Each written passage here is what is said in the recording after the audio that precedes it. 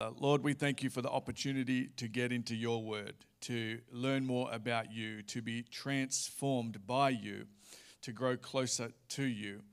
Lord, we ask that you do something special this morning. Lord, we want to be changed. We want to be transformed. We want to be renewed. So we open our hearts for that. Holy Spirit, come. Holy Spirit, come. In Jesus' name, amen. Amen. Amen. Hey, we have lots of people who watch our services online, whether they're from other countries or whether they are unable to come in to church themselves due to sickness or whatever it might be. So can we welcome our people who are watching online? Give them a big round of applause if you're in the house. Very good. Turn with me, if you can, to 1 Peter 2. 1 Peter 2. When you get there, say, hallelujah. Hallelujah. It says this, for you are a chosen people. You are royal priests, a holy nation, God's very own possession. As a result, you can show others the goodness of God. For he called you out of the darkness into his wonderful light. You were created by God to serve. That statement goes against the grain for most of us. You were created by God to serve others. It's kind of countercultural. It's not what we're used to. We live in a crazy world, right? Does anybody else look around and just go, man, this world is nuts? It's a selfish place. It's competitive. Has anyone else noticed that? That the world seems to be incredibly competitive. Everyone is fighting for their place. Everyone pushing and striving to get ahead. We don't know what we're getting ahead of. We just know we want to be further ahead than the person next to us. We don't necessarily know where we're going, but as long as I'm in front of you, I'm okay with that. The other week, I was at going to Bunnings. I like going to Bunnings. And it was a Saturday morning, and I was in the car park of Bunnings, and it was packed. There was people everywhere driving around, and there wasn't like many free parking spots. So I saw this guy walking across and I said, hey, you going? He goes, yep, I'm just over there. I said, cool, no worries. I went around and I pulled up next to him. I had my indicator on. I'd spoken to him. As he got in his car, he referenced me and said, yep, cool, I'll just back out. Indicator on. Everyone could see that was my spot. He reverses out and within a second, this guy pulls straight in to my spot. So I did what any self-respecting pastor of a church would do. I got out of my car, dragged him through the window, and no, I didn't do that.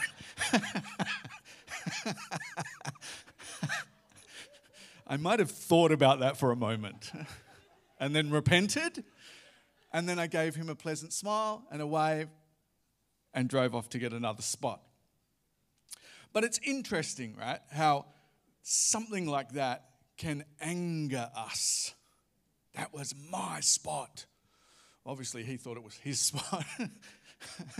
But that's the kind of world we live in. It's competitive. You want to get the best spot by the closest to the door, and it's my right to park there. And why would I wait longer than you? And I shouldn't have to wait at all.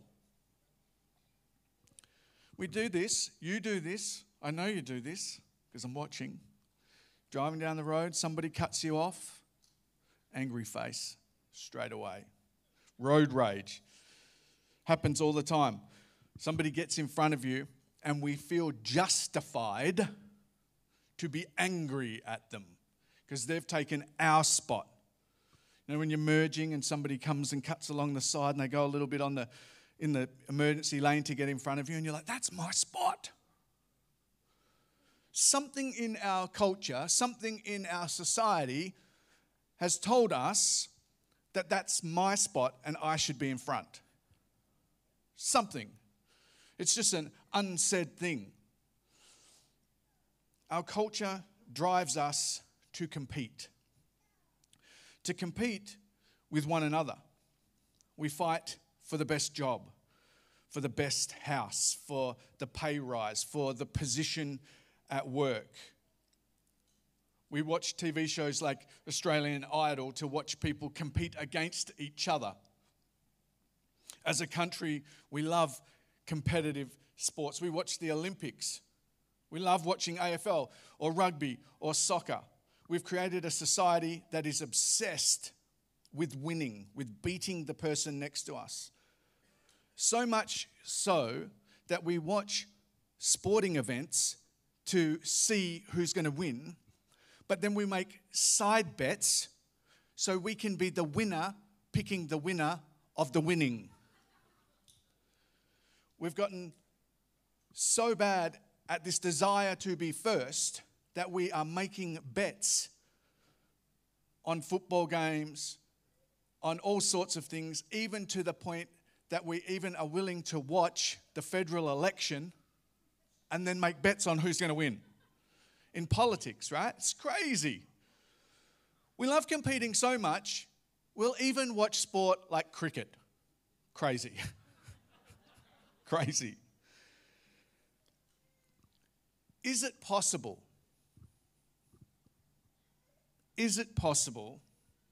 that maybe, just maybe, we've learned the wrong things? That we've learned the wrong way? If we are what we're described as in 1 Peter 2 verse 9, if we are a chosen people, if we are a royal priesthood, a holy nation, and if we are truly God's very own possession, called to show others the goodness of God, then is it possible that we need to unlearn some things? Is it possible that we have created some neural pathways that are not beneficial and do not glorify God?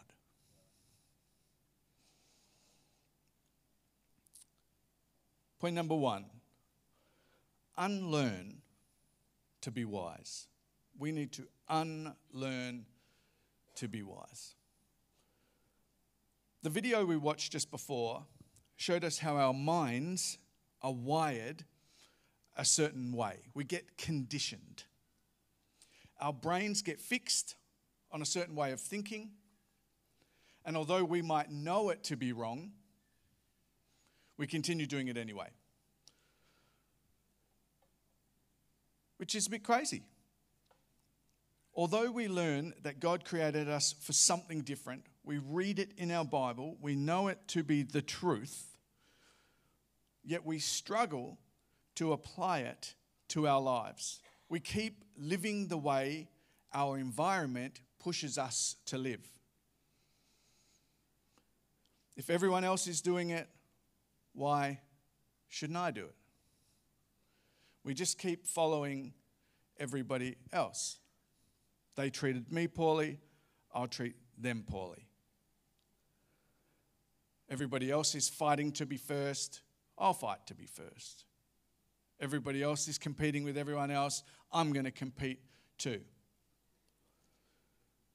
All the parents in the room, give me a quick wave. If you're a parent, yeah. I'm sure that the majority of those parents in the room have had one of your children coming up to you complaining something along the lines of, "Mom, Dad, my brother hit me." And you ask the child, "Why did you hit your sister?" And she says, "He hit me first." Or when they get in trouble at school, they do something wrong, and you say, "Why did you do that?" And they said, "Oh, Johnny did it." And then our response is like a universal response. "Well, if Johnny jumped off a bridge, would you jump off a bridge?" It's amusing because we find those responses for our children and try to apply them to their life, but seem to struggle applying them to our own life.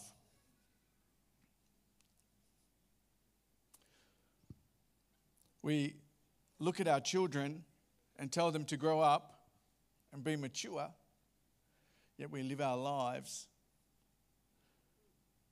directed by everybody else. So in order for us to learn and apply God's plan for our lives, we need to unlearn some things. Amen? Turn to the person next to you and say, unlearn something. Unlearn something. Romans 11, verse 33. Here's a little, just a side note for this. I'm going to read from Romans 11, verse 33 to 36, and then the start of Romans 12. The reason we're reading the end of Romans 11 is because the start of Romans 12 starts with the word therefore. Therefore means because of, so we need to know what it said before, right? So whenever you're reading your Bible and you find something that says therefore, go back a little bit. You need to find out what it's there for. Make sense? So Romans 11, verse 33. Oh, the depth of the riches of the wisdom and knowledge of God. How unsearchable his judgments and his paths beyond tracing out. Who has known the mind of the Lord, or who has been his counselor? Who has ever given to God that God should repay them? For from him and through him and for him are all things. To him be the glory forever. Amen. Therefore, I urge you, brothers and sisters, in view of God's mercy, to offer your bodies as a living sacrifice, holy and pleasing to God. This is your true and proper worship. Do not conform to the pattern of this world, but be transformed by the renewing of your mind. Then you'll be able to test and approve what God's will is, his good, pleasing, and perfect will. The perfect will of God. We actually have to take all that we know and put it before God. Everything that we know, we need to lay it before God. Because if we follow the pattern of the world, we'll be led astray. So we have to lay it before God. The world tells us to look after ourselves. The world tells us to get ahead. The world tells us not to help others. The world says, you do you and let me do me. The world is upside down. The world is upside down. I've got a little video here I'd like to play for you of a concerned mother talking about her child. Have we got that one, guys? And this school is not taking that seriously, and I am honestly planning on suing them.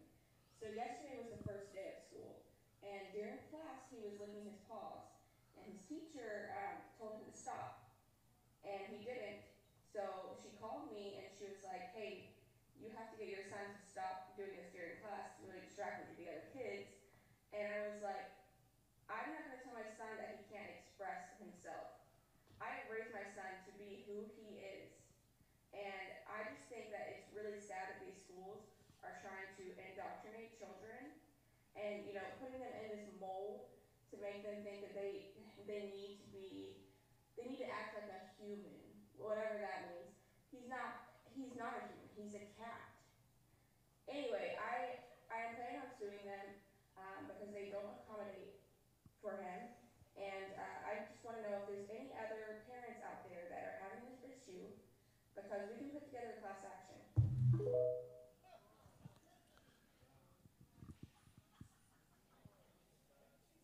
This is a mother genuinely concerned that her child, who has decided to be a cat, is not allowed to lick his paws in class. Now, I'm not trying to poke fun of this lady. I'm just trying to point out that the world is upside down. The world is upside down. The reason that God has told us not to conform to the pattern of this world is because the pattern of this world, the roadmap of this world, leads us to destruction. It leads us to death. It is a crazy world that we live in. Now you think, oh, that's America, that's not happening here. No, it's happening here in schools in this city where they're being petitioned to put litter boxes in the toilets for students. In this city, it's happening. In your country, in your state, people are petitioning schools to put litter boxes in toilets. Now, I'm not a massive cat fan, but that's taking it way too far. Sorry, Danny, I know you are. But this is just an example of some of the things that are going on and how crazy the world is. But I think it's always been crazy. I think it's always been upside down when we run by the pattern of the world. There is this dude called Paul. We call him the Apostle Paul. We talk about him a lot in churches. He established churches all over the place, in different cities and towns. And this is what he wrote to one of those churches. It was in a city called Corinth. And in 2 Corinthians 10, verses 2 to 5, this dude Paul says this. He says, I beg you that when I come, I may not have to be as bold as I expect to be towards some people who think that we live by the standards of this world. For though we live in the world, we do not wage war as the world does. The weapons we fight with are not the weapons of the world. On the contrary, they have divine power to demolish strongholds. We demolish arguments and every pretension that sets itself up against the knowledge of God, and we take captive every thought to make it obedient to Christ. We hear a lot about learning new things, and yes, we should be learning new things. But I'm here today to challenge us to unlearn some things. Because some of the things that we've learned in the world are of no use to you in your journey with God whatsoever. We need to unlearn the things that aren't God's way. If it isn't God's way, it's not our way. If it isn't God's way, it's not your way. It wasn't meant for you. Pastor Paul Bartlett's a pastor in our nation, and in his book, Rethink It, he said this. It's a great quote. And he said, unlearning is a process that unlocks something powerful. It turns a key on a thought that enables you to walk through new doors of positive change. So we need to unlearn some things in order to get back to the truth. Next point, we serve an unchanging God. In this ever-changing world, we need an unchanging God. Psalm 90 verse 2, Lord, you have been our dwelling place throughout all generations. Before the mountains were born, or you brought forth the whole world, from everlasting to everlasting, you are God. I'm going to read this in the Message translation because it's nice. That's the only reason. It says, God, it seems you've been our home forever. Long before the mountains were born, long before you brought earth itself to birth. From once upon a time to kingdom come, you are God. He is all that we need. God is our shepherd. God doesn't check the weather. He makes the weather. He doesn't defy gravity. He created gravity. He isn't affected by health because he has no body. In John 4:24, Jesus says, God is spirit, and his worshippers must worship in the spirit and in truth. Since he has no body, God has no limitations.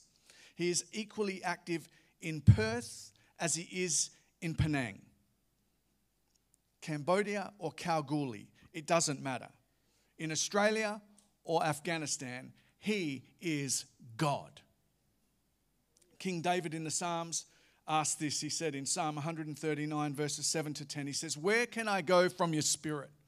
Where can I flee from your presence? If I go up to the heavens, you are there.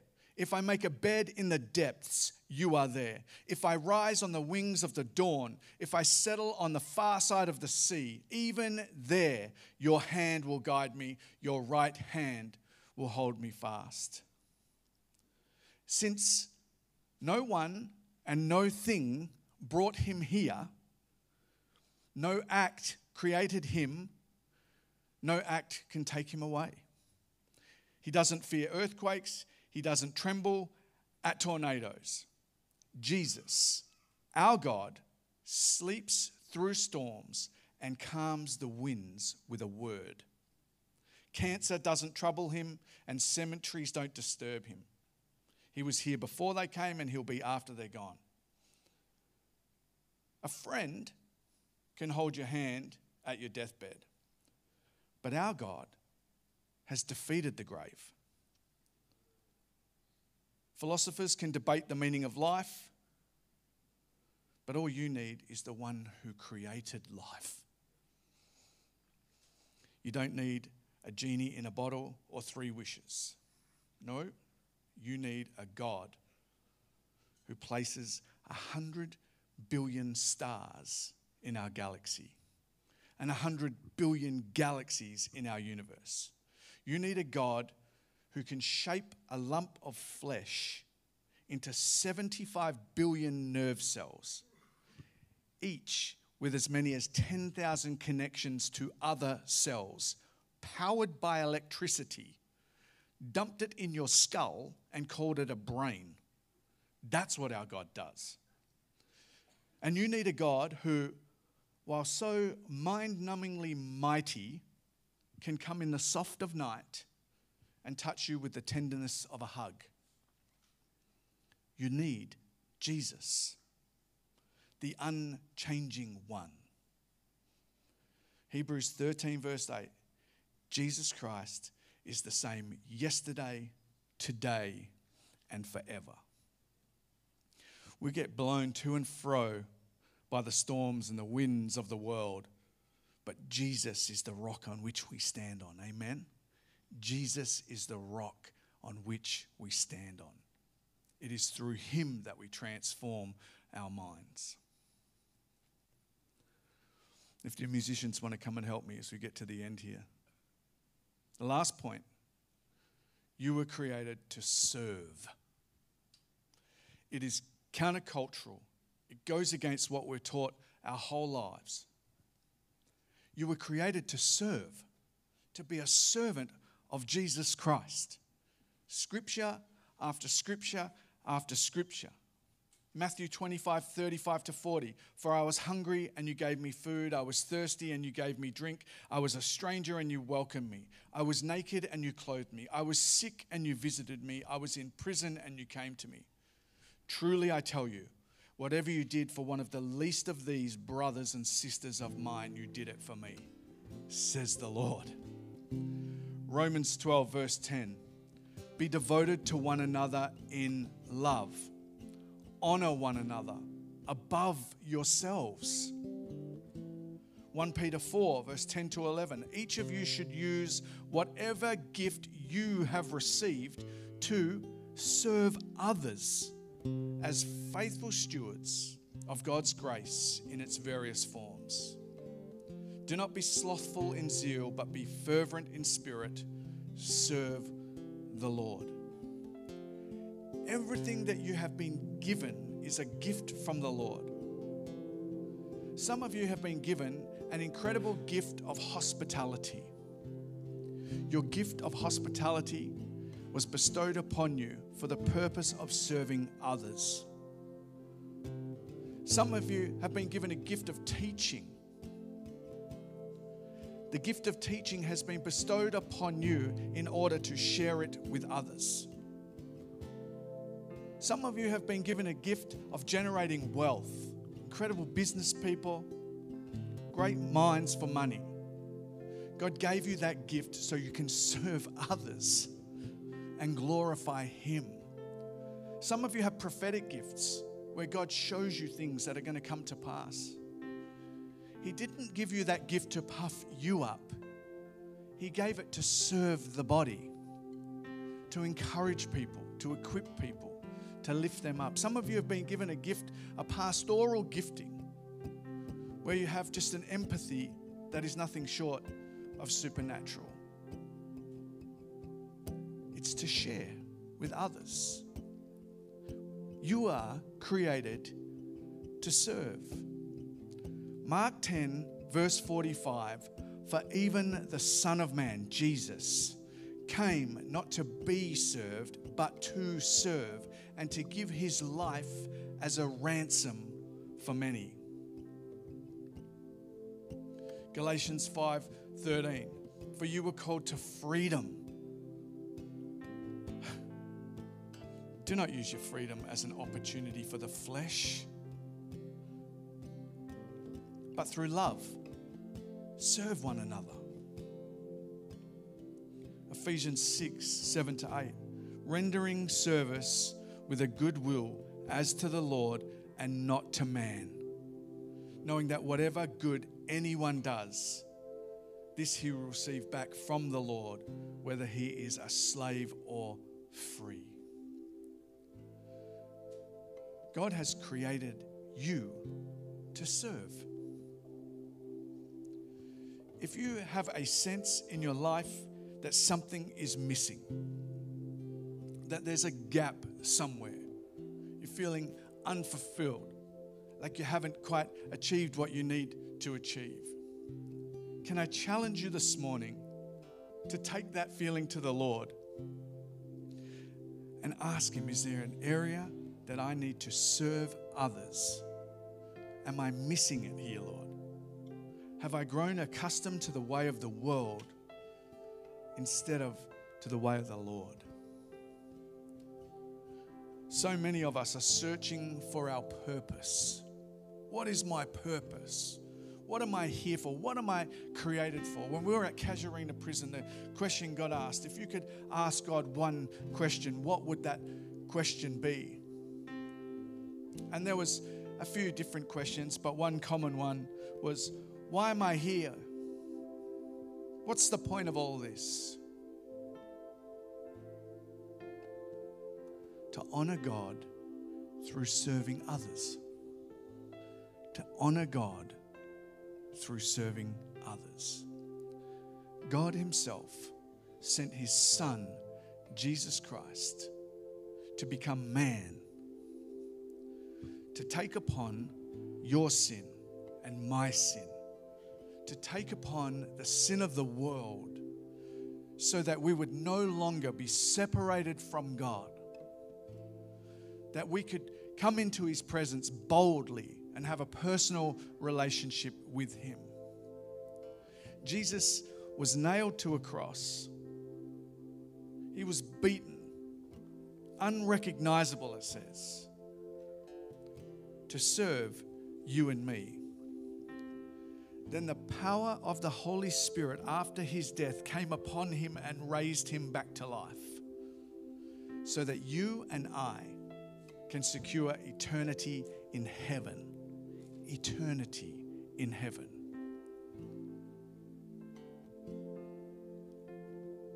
You are created to serve.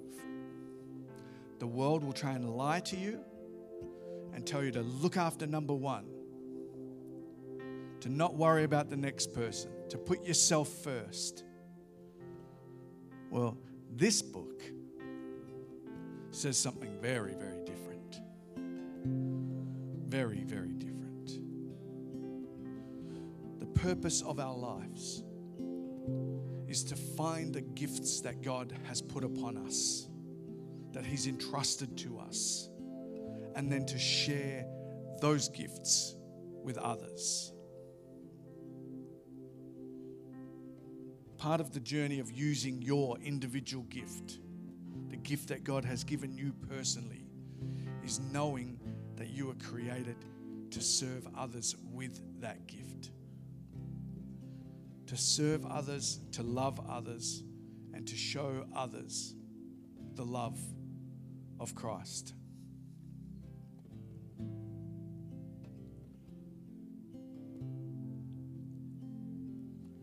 If we want to see revival in our city, if we want to see Armidale won to Jesus, if we want to see family members and loved ones set free, if we want to see a mighty move of God, we have to follow what God's telling us to do. Amen?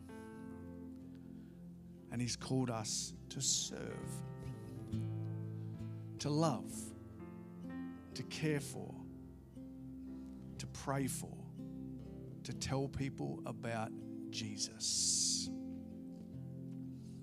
With every eye closed and every head bowed. Holy Spirit, we ask for your presence in this place. Come now. Come.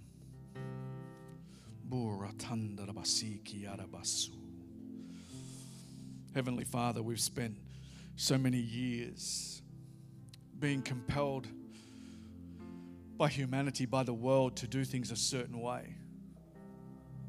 And Lord, we need a revelation this morning. We need you to come and impart into us the call on our lives to serve others.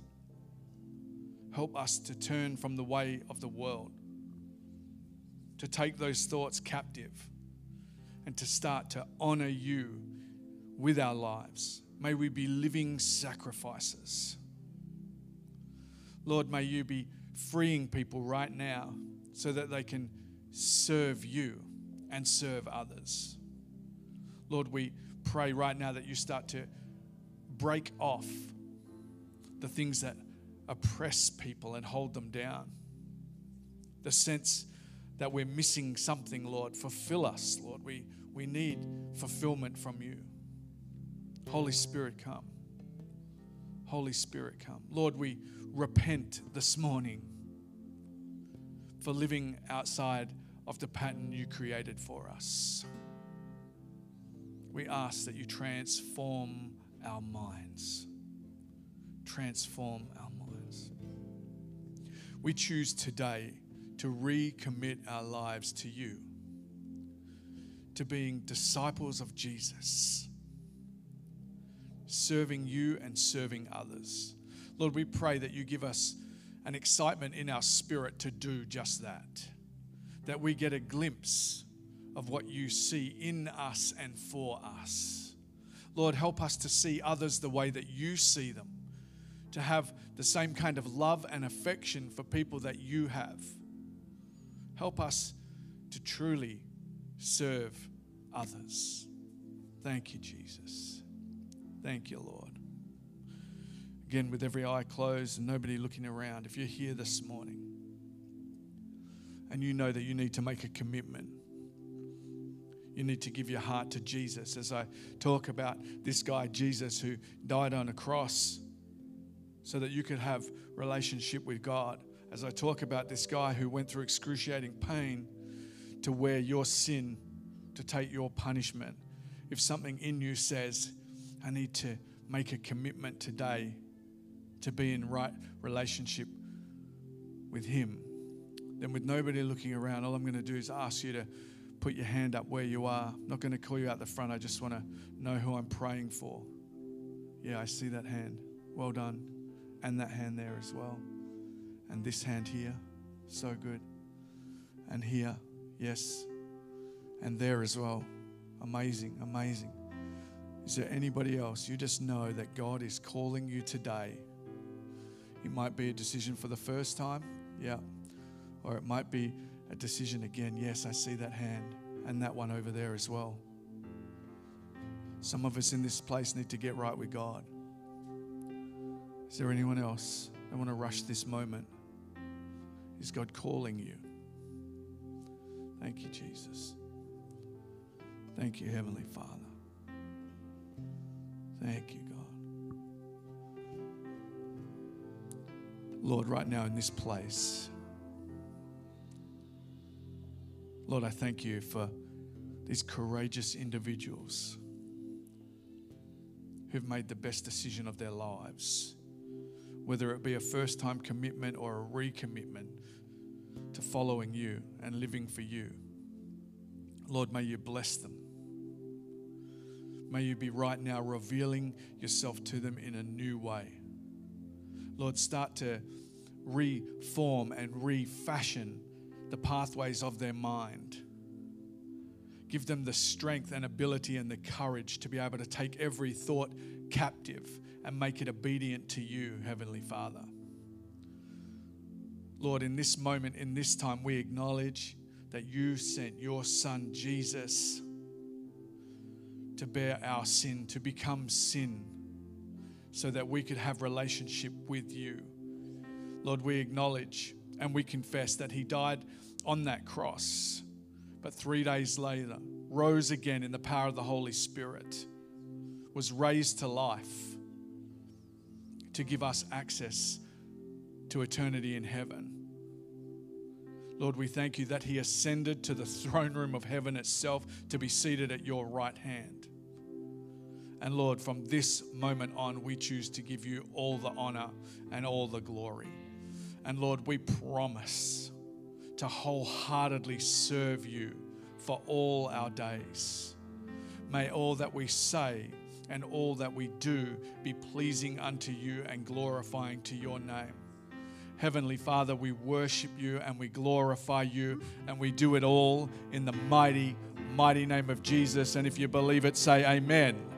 Amen, amen, amen. Can we give God a clap of praise? Let's stand to our feet. Let's stand to our feet, shake off the cobwebs.